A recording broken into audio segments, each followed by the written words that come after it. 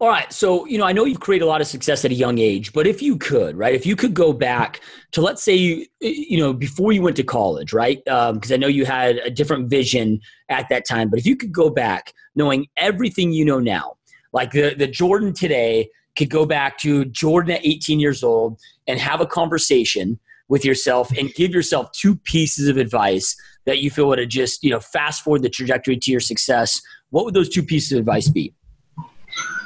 Yeah. So, if I can go back that far, my first advice I could tell my younger self would be like, literally, if you want to do something, you work hard enough, anything in this whole world is within reach. I would just make sure I know that at 18, that no matter what, if I want to go to Harvard, I can get into Harvard. I can do anything that I want if I just put the effort in.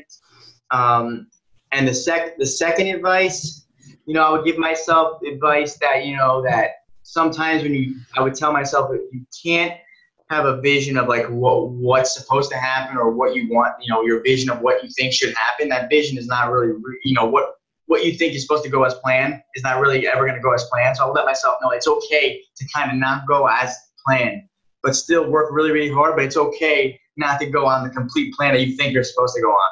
So the two things I would tell myself at 18 to make sure that, I feel a lot better going into year 19 at that point.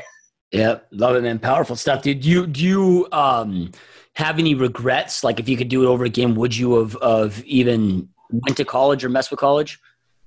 Well, the thing is, it's a whole backstory. But if I didn't go where I went, I would not be here today. So I almost didn't. To make a long story short, I didn't get any. I got denied by 14 colleges, and no school let me in. I remember I got this letter back, and I opened it on my kitchen table, and I was like, Dad, I don't think I got into this last school. I was banking on this last school because my dad went there, and my uncle went there, and my aunt went there.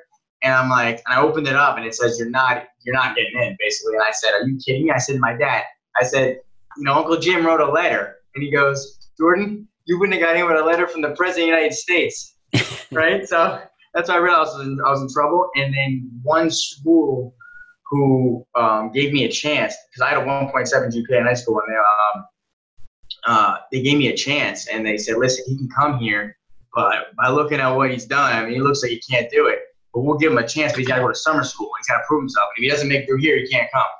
And I remember when I got in there, when I first found that out, I was like, I'm not going to summer school. I'm going to the beach. I'm gonna have a good life with my friends. I'm not going. And I wasn't going to go. And then one day I said, you know what, I'm going to go. And then I just went. And by doing that, because it wasn't it's not school that kind of gets you ready for life. Like, it's not like learning how to write a paper or like.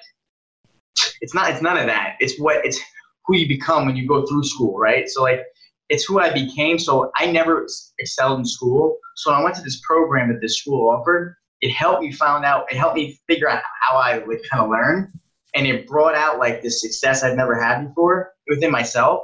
And it just kind of created this confidence I've never had. And then I took that and I got through school, and that's what helped me get to this point. So that was like the foundation of my confidence. So if I didn't do that, I definitely would be. I don't know what I would have been doing, but that was like the snowball effect, and that was like the foundation. So I don't regret going to school, and I really figured out a lot about myself going from school. So really, just school in general is great. You learn a little bit, right? But the more you learn about who you are as a person. So that's why I wouldn't regret it. I really have the only regret I have is just not figuring this out sooner. But who can fix that? Yep. Love it, dude. So, those that are watching, listening to this podcast are here because, they're looking for the motivation, if you will, but also the tactical skill sets to go out there and create the life they know they want and deserve. With that being said, do you have any last words of inspiration or motivation that you'd like to leave them with so they can do exactly that?